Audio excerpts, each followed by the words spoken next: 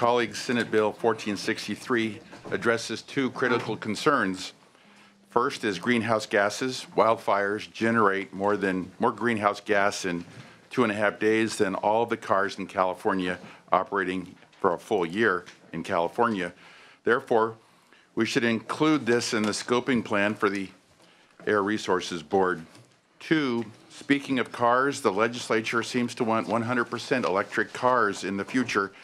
This requires an immense amount of grid infrastructure, so therefore we should use cap and trade revenues to build it. As numerous wildfires have been caused by electric lines, like the Butte Fire, we should harden the grid to prevent fires, greenhouse gases, and lost structures, and just recently lost lives, including 44 this fall. In 2017, we saw 9,000 major wildfires, and it consumed 1.2 million acres. SB 1463 will address this. It completes AB 32. Sacramento is mandating massive electric expectations. Therefore, it cannot put this load, pardon the pun, on the ratepayers or the utility shareholders. Fortunately, Sacramento has the financial resources to beef up our utilities with cap and trade. On January 16th of this year, I met with the three major electric utilities to discuss the recent occurrences with the wildfires. I met with San Diego Gas and Electric / Sempra Energy, Southern California Edison, and PG&E. As a result of the discussion, we discussed response, recovery, and rebuild. So the 5 takeaways I received from that meeting were one, strategy or a strategy of investing in more resilient infrastructure to address climate change. 2, goal of system hardening, example, pole conversions, undergrounding electric lines, SCADA-enabled reclosers. 3, there needs to be stronger defined protocols and regulations around prevention. 4, collaboration. California needs to reassess how it plans to comprehensively address wildfire risk in a changing climate. And 5, hardening will help ratepayers with lower wildfire insurance premiums. Doing nothing hinders the availability of this risk mitigating tool for the utilities. SB 1463 will help save California's forests, which may assist in overall water consumption, thus addressing another critical need facing our state, thanks to better forest management through thinning or prescribed burns.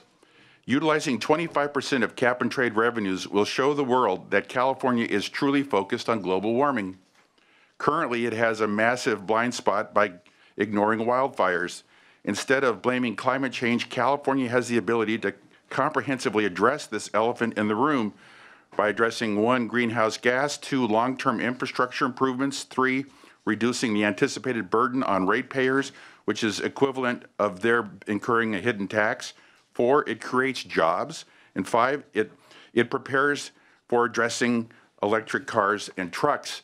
Colleagues, just a recent studies found that if you were to adopt Tesla trucks, it would take as much energy that it takes to power 4,000 homes just to recharge one truck for 300 miles.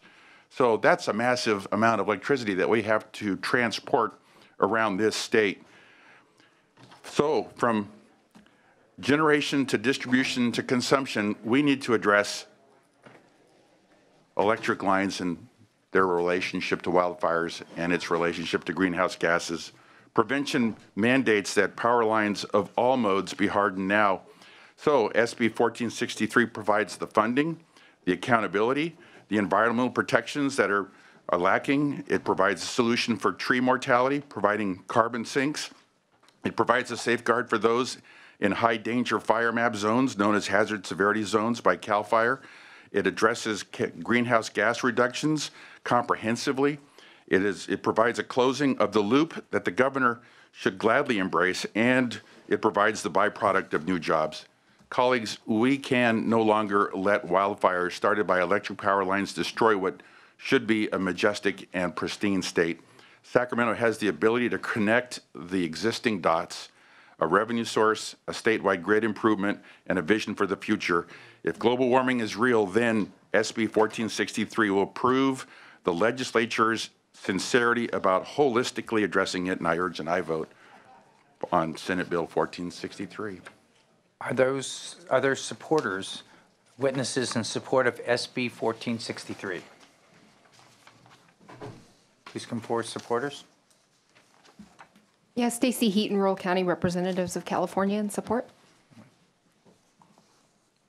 Opposition to SB 1463. All right. Well, then we'll close the public hearing. So you've read the staff report. We talk on, you want to include forest fires under cap and trade. And we understand that becomes a covered entity. There's a lot of covered entities now that have to surrender one compliance instrument for every emission that they reduce. If we bring in, typically we were looking at man-made emissions, there were forest fires before we were here, you and I and you and all of us were here, so we don't include them. If you include those emissions, you necessarily jack up the price of what the other covered entities have to pay. Is that really what you want to do? Yes, it is. Okay. Mr. Chair, we have forest fires that occur naturally for centuries, decades, millennial. But now we've got man-made fires that are devastating the ecology of this state, where these plants can handle maybe a fire every 60 years, but not every 6 years. So I don't dispute that. I don't dispute that there needs to be more done on rather than suppression of fires is prevention of fire. That's a different question. That's the money side. But if you include it in the calculation, you're going to have a lot of covered businesses that they're going to see that their allowances jack up or fall down depending on how many fires we have. And sort of the idea of a market-based mechanism in cap and trade was to smooth out that. And there's other. Well, I guess I just want to make sure that you understood that would have that effect. That right, but it's a free market auction and so we're talking about dealing with an issue that actually benefits a lot of our firms that are buying the credits because we're trying to at least make sure that their properties are safeguarded. So it's a cost of doing business. This is what we get to enjoy in California. So I'm saying, if you're going to bid, and you're involved, and you're trying to mitigate, let's take care of the whole pie, not just 2/3 of it, and ignore wildfires, which are wiping out all the data and stats that you're trying to achieve. So we've got to be, it's going to come at a cost, but it's got to be realistic. Otherwise, who are we kidding? Okay. The next portion of the bill I have problems with is the funding to the counties, to let out a tranche of money to the counties with the anticipation that there may be forest fires, and then the accountability that we have with that, like, oh, there isn't a fire, who's going to give back that dough? Just yeah, put it in the vernacular. It's a great question, and I guess the answer would be, Mr. Chair, that we could spend probably a long time with an infinite number of formulas on how to distribute the money. So to get the ball rolling, we said let's go 58 different counties. Whatever they don't need comes back to the state, which is then redistributed to where it's really needed. Sort of a similar strategy with Prop 63.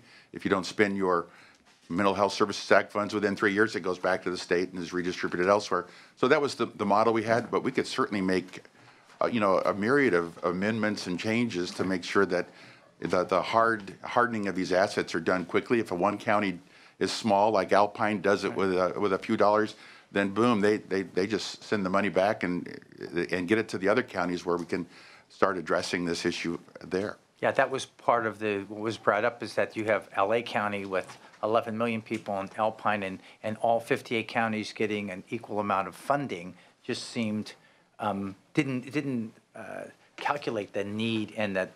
Yeah, there's no match. But I'm open to any kind of friendly amendments that would address that. We just wanted to start somewhere, and so this is the approach we took. Senator Stone.